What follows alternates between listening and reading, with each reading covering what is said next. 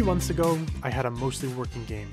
We had some enemy AI, we had some terrain generation, we had some menus, and we even had some cool features like procedural crafting. But the codebase was clunky and hard to work with, making adding new features a chore. It was bad. Bad enough that I decided I needed to rewrite the entire engine with some structure. Something tried and true, something even more consistent than you failing at achieving your dreams. But what if during that rewrite, we uncovered a bigger, more sinister problem? Something that can't be hidden in the code, something that is unavoidable, something even bigger than the game itself.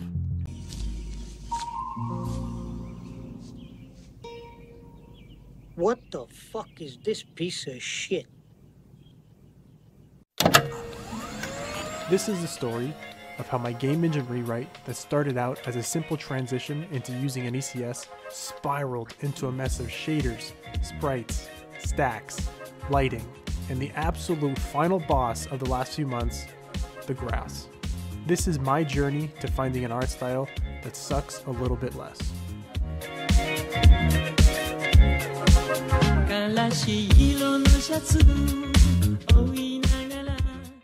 The initial plan was simple. We take the existing dog shit stuck together with spit and prayers code and throw it in the trash where it belongs. Then, we bring in the pristine luxury design, the ECS, make the swap, and then pick right back up where we left off in the last video with the procedural crafting. The old system was clunky. Like, look at this. We have pointers to structs that then point back to the same struct. Why? The ECS simplifies most of these issues and adds additional benefits like being able to reuse components and systems across anything we add to the game later. I won't go into too much detail on how it actually works, but if you really are dying to know, you can join the Discord down below and we can discuss it there. Basically, we have entities, the entities have components, and then our systems act on these components. Very simple, very easy. However, during all this stripping back of the codebase, I realized that I still was not happy with the look of the game. It looked pale, bland, and unimpressive. I dove into shaders for the first time a little bit ago and made some minor improvements, but the real problem was much deeper than that. The art was bad, and being a programmer, that left me with two choices. The first, to get better at art, or the second, to hire somebody who was already good at it. I don't really like the idea of having to manage a project and an artist, and I'm not great with giving directions, so I thought that I'd give a shot at actually improving at art for once. At this point, I know that if I do the art myself, the game is never going to look as good as it could, so I decided to deep dive into what made certain games stand out and what made others feel generic and bland. I discovered a few things, the most important one being this little thing called art direction. Art direction is exactly what it sounds like, a direction for the art in the game. It's a little bit more complicated than that in the sense that art direction is there to direct how the art gets made. There might be certain limitations to color, shape, or style. For example, I'll use one of my favorite games here, BioShock.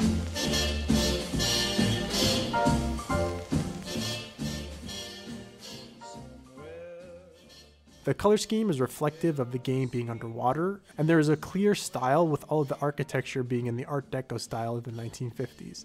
The game takes things that already work and then combine them together in a way that creates the BioShock atmosphere. This is pretty surface level, so I encourage you to look more into this on your own if you're interested. Remember, I'm just a lowly programmer. I really don't know too much about art, but the idea of art direction and finding a look and feel for the game has been very prominent in my mind pretty much since I began the project, and I now had a name for it. This led to many searches for how to find or pick an art direction, and also lots of searching on what exactly could be done in 2D. I watched hours of content on art direction, how to pick one, what it is, and how it works. I started with some basics, like picking a defined color palette based on the feel I want for the game, but something was still missing. The look to the game needed an update, but I didn't even really know what was missing. But let me tell you, when the YouTube gods graced me with the next few videos in my algorithm, I knew that I had stumbled across gold. This was one of the best discoveries I have ever made on the platform.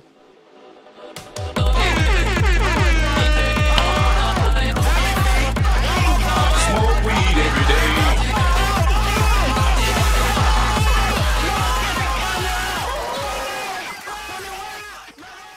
As soon as I saw this, I knew this was the way to go. We have to get her back. Come. This is what the game needed to look like, but what was it? Sprite stacking is a technique where you stack a bunch of slices of a sprite on top of each other with just a slight offset in the y direction. The resulting effect looks like a 3D object, but in reality, there is no 3D geometry at all, just a bunch of quads. I consumed these videos. I watched them all multiple times, and I knew that without a shadow of a doubt, this is what the game needed to look like. I could see the potential.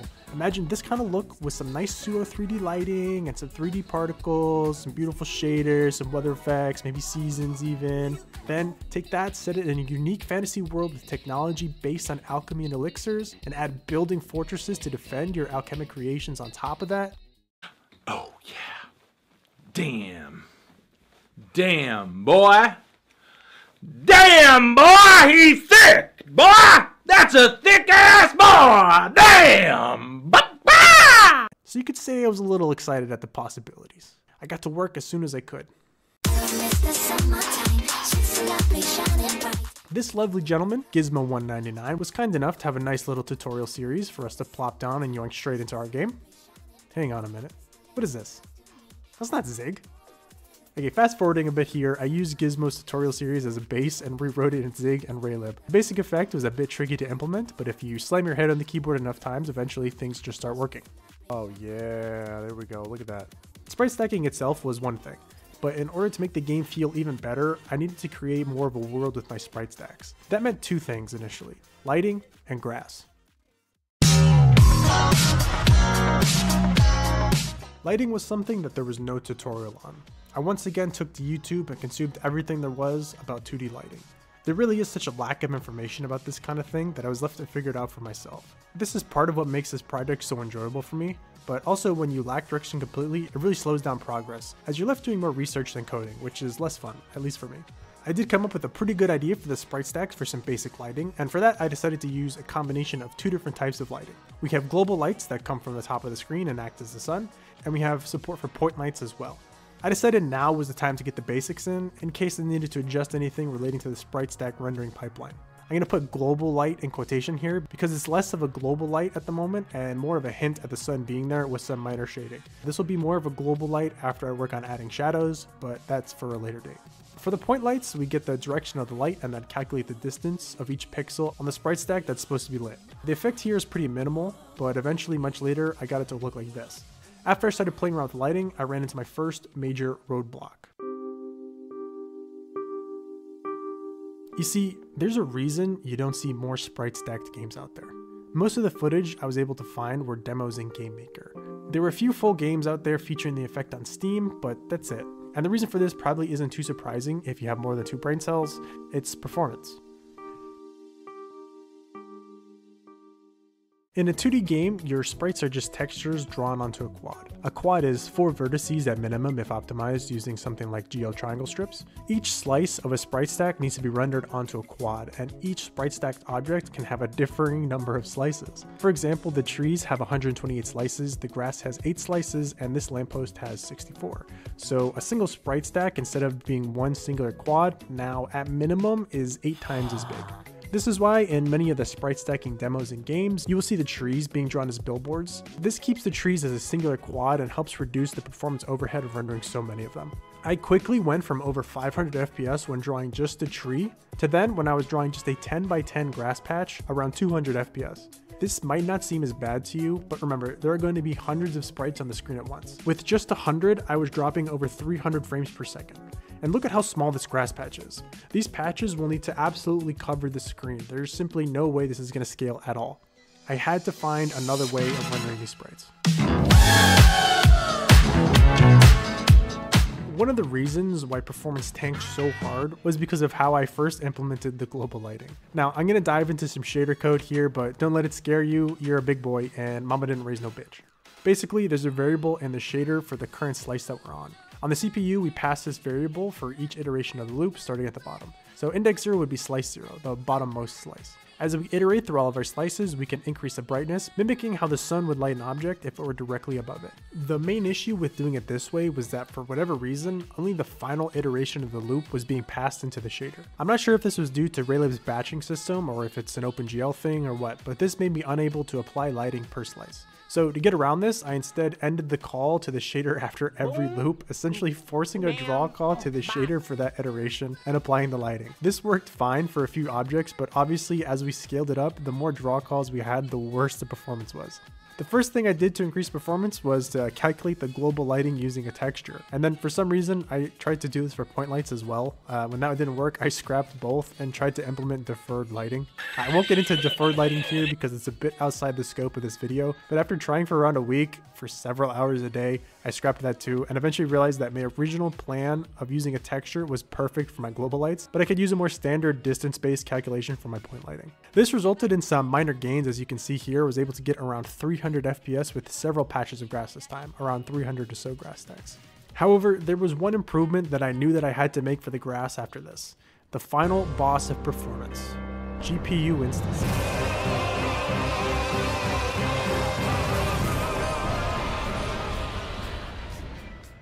This grass needed to be absolutely everywhere in the game, and rendering it here like this simply did not scale. One way around this that is very common in games is using GPU instancing. This is a method of rendering where instead of passing the positions of the grass from the CPU to the GPU every frame, we do this once, then cache the positions in a buffer on the GPU, and then simply reuse this buffer for drawing our grass. Now, I understood that this had to be done. I understood why this needed to be done, and I even understood how it worked. But I simply had no concept of how to implement it at all. I did watch this really handy video by Acerola several times, and that got me most of the way there conceptually. But the big question I still had was, how do I do this in Raylib? And it turns out you can't. Well, you can because I did, but you can't do it out of the box. I'm going to give a pretty high level overview of Raylib here and how it works. I just know this is probably glossing over a few key details for the sake of brevity, but this is kind of necessary for you to understand what's going on here.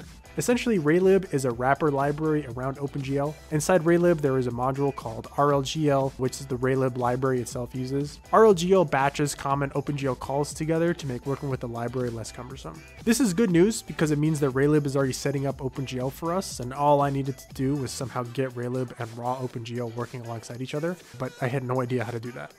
I literally searched high and low across the internet. There were no examples on the website, no examples from Googling, and Claude didn't really know either.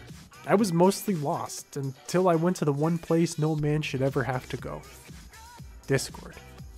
On a whim, I decided to search through the Raylib Discord server, and holy shit, what is this?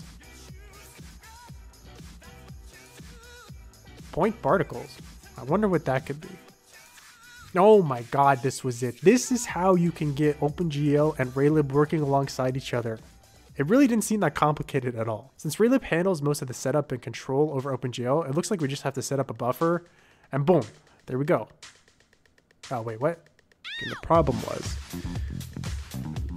I'm retarded. Dude, what the fuck is this? Okay, I have a really good feeling about this. Come on. That works. Does this work with more than one? 1,000? Not quite. Is this it? Is this it? Come on, baby. Oh, yes. Yo. There we go. Oh, there we go, baby. It's too easy.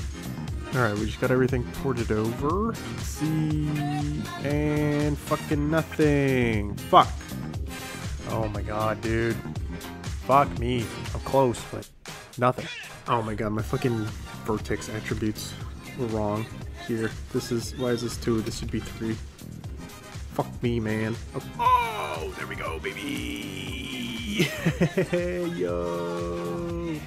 It has no rotation, but yo, let's fucking go. Look at it. The positions are fucked.